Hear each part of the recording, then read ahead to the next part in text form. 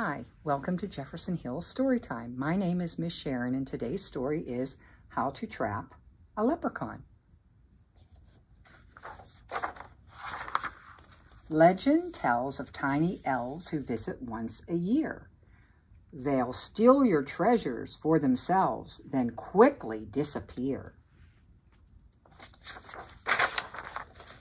If you catch a leprechaun, he'll grant a wish, I'm told.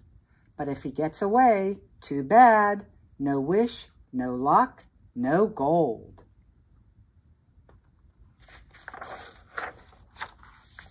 Small and full of trickery, they'll fool you if they can. Catching one takes smarts and skill, but most of all, a plan. The night before St. Patrick's Day, the leprechauns appear. If you wish to capture one, you'll need the proper gear.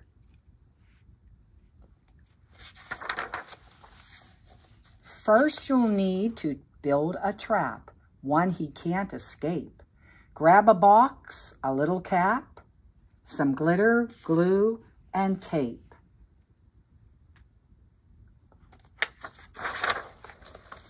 Use gold paint to coat the rocks.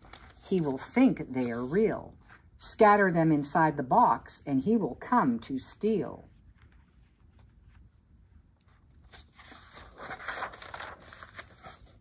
Pour some glue inside the box and build a rainbow slide.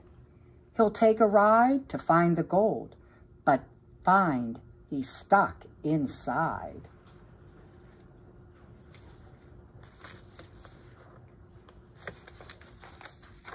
Leprechauns come out at night so they can sneak around. Now close the drapes and dim the light and wait without a sound.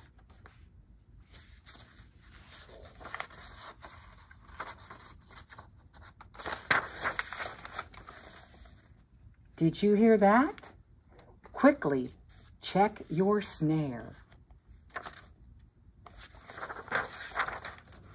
Shucks, he just escaped the track. He could be anywhere.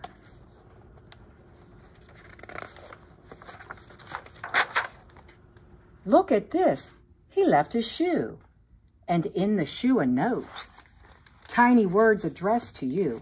And this is what he wrote.